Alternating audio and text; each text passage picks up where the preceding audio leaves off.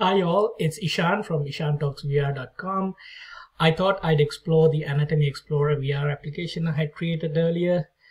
Some of you might remember it, which looks something like this.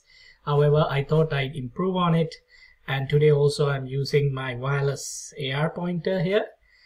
So going right into it, here's the human skull,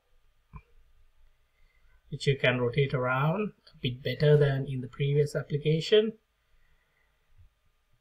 Going into the heart,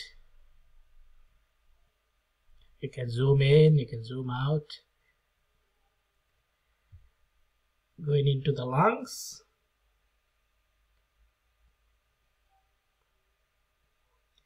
and finally to the brain.